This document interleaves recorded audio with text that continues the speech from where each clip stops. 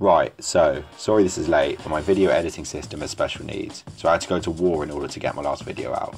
Please go watch it, as I think it's alright. But anyway, Fulham, West London derby. I say derby, it's Fulham for fuck's sake. You can't have a derby with Fulham, they're so innocent. They play in a cottage next to a river. You couldn't get less intimidating. They're the club your nan wants you to support. I get why they hate us though, because as Chelsea fans, we are for the most part knobheads. Fulham start well, forcing Senegal's second choice keeper into some decent saves.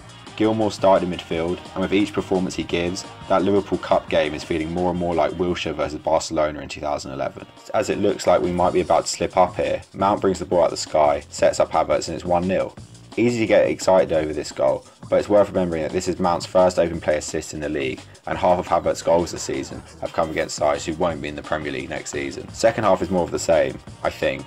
Can't lie, I don't really remember, wasn't really watching. Chilwell pings a long pass to Havertz, he brings it down, plays a 1-2 with Werner, then slots it in. 2-0. I know we signed him to score and he's not been great at that, but Werner's assist tally is decent and is having a better season than he's getting credit for. Fulham were beaten after that and we can look forward to Madrid. Don't know what else to say, these comfortable wins are becoming routine, which is great. Big end to the season coming up though, with 2 trophies on the line.